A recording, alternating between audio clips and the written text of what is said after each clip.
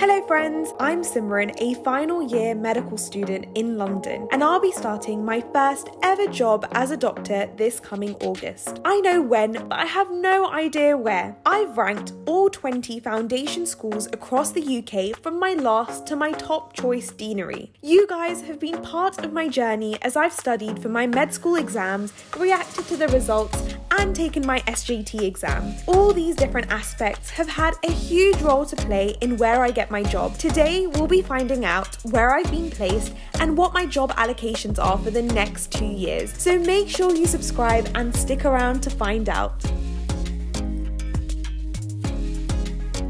So apparently there's talk on the Twitter about when the allocations will be released. Some people are saying it's going to be like midnight today, tomorrow morning, I don't know how to explain this, but midnight. They're going to be released at midnight, and I thought I would start vlogging now. It's like, time is 9:36 and I'm feeling so nervous, like my heart is going on a mad one. Yeah, I'm excited to find out where I'm going to be placed. Obviously I hope that I get my first choice, but you know, we'll find out where we're going to be going for the next 2 years. So I would just vlog the process because firstly it helps me like keep calm-ish, and secondly I have something to do whilst I'm waiting, because like otherwise I would just be going crazy. Today's Wednesday and on Friday I have my PSA exam, so I'm currently revising for that right now, but I thought I would just pick up the vlogging camera and talk to you guys about how I'm feeling. Let me get back to work. We have exams very soon.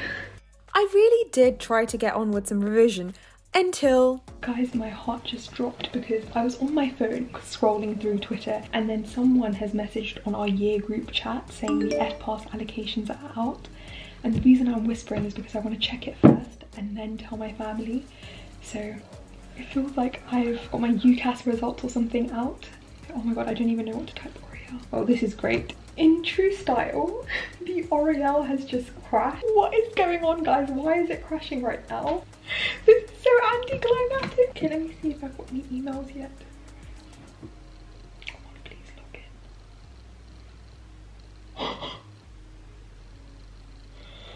in.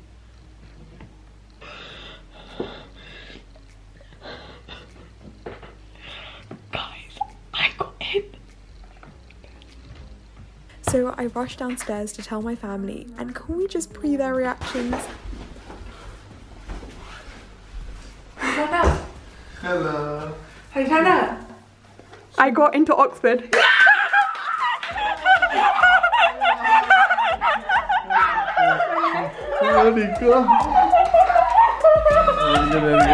There was lots and lots of hugs, laughter and kisses because we got into our top choice deanery. You got a job. You got a job. It was then time to tell my nana and nanny about the big news. Mane malegi Oxford my nanny.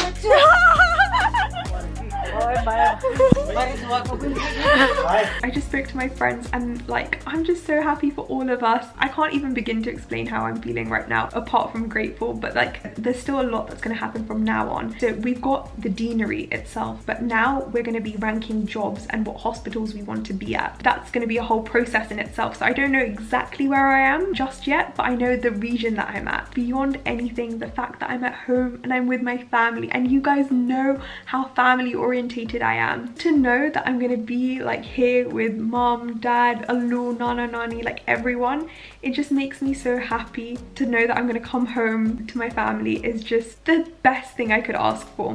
And I feel like you guys have all been on this journey with me, because like, you know, when I got my results in 5th year, I was so upset that I wasn't gonna get into the Oxford deanery. To know in that moment how I was feeling and how I would have felt if I wasn't at home, to this moment where I know where I'm going to be for the next 2 years. I just hope you guys can see the progression, and we're so happy.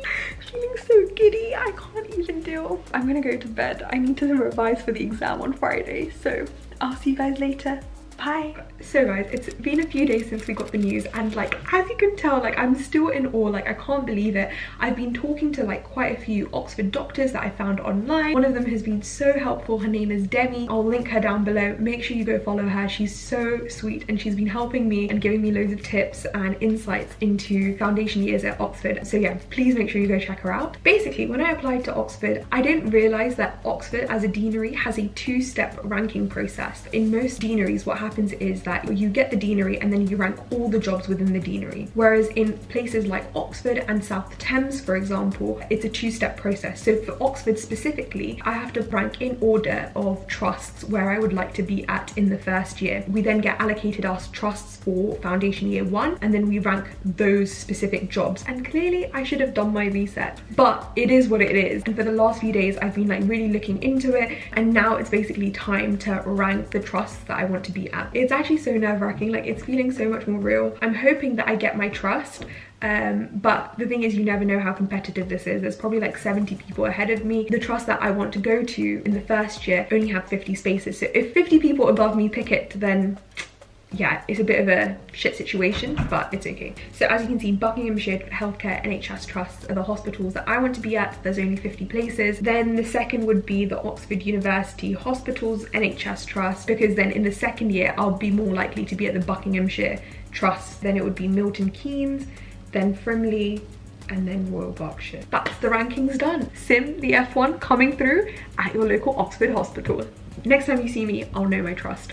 So stay tuned. So guys, today is the 22nd of March. As you can tell, I'm in absolute state right now. Like, I was just doing a history. The spots are coming out because I am super stressed about my exam in a few days. So I think we've received our matching into what trust that I'm going to be at in the first year. That information is out, so I'm gonna go check now. So nervous. I really hope I've got my first choice. Match to group, oh my god. Okay, match to group. Okay, we have been matched to a group. Yay! Oh my god, we have been matched to the Buckinghamshire Health NHS Trust. So this was my first choice. Obviously, I'm bare gassed that I've got it. Like, oh my god, I'm so happy. This means for the first year, I'm gonna be closer to home. Oh, this is just gonna make my life so much easier, and it's gonna mean that the content is gonna come through. Next thing is that I'm gonna have to rank all the jobs. I'll talk you guys through the process in the next clip. I need to go revise now, but we're in the Buckinghamshire Trust. We got this. The day of my last PACES exam, I went to the library to rank the job in order of the ones I wanted the most to the ones I wanted the least. The date is the 29th of March, and I'm 2 days away from doing my first written exam. As you've seen, I've ranked around 50 jobs on a spreadsheet. Now, the main thing is that I need to transfer this over into L'Oreal, which is the platform that we use to do our applications. I've been putting it off so much because I'm like, oh, I CBA to like drag and drop everything. But today is the day. My setup was having my spreadsheet with all the jobs on my iPad and organising the list on L'Oreal using my laptop. And we have done it, guys. We have finished ranking all the jobs, and oh my god, didn't actually take that long, but that's because like it took me ages to do the Excel spreadsheet. Oxford is full of surgical jobs. Like, I can't even deal with the number of rogue surgical jobs there are, but I'm hoping I get more of like the med ones, and fingers crossed we get one of our top like 20 jobs. I'd be so happy with the top 20 jobs, so that's like 40%. Anyway, I'll keep you guys posted. See you guys later. I'm just looking through my choices and just making sure everything's okay. The deadline is 12, and I just want to make sure everything is in the right place, because yesterday I just put everything down, but today I'm just going to make sure it's all in the order that I want. After checking over the list quite a few times, guys, I can't lie, and saying a little prayer, it was time to send off my preferences. I'd saved all my preferences, did a little prayer, and now it's all up to, you know, the higher power out there. Fingers crossed it's gonna be okay. So guys, it's the day before my last exam, and jobs are out. I've been revising this whole time, and I'm about to check if I got one of the jobs that I like, so okay. It's so nerve-wracking. I'm really happy with where I am. Hopefully the jobs I have are good as well.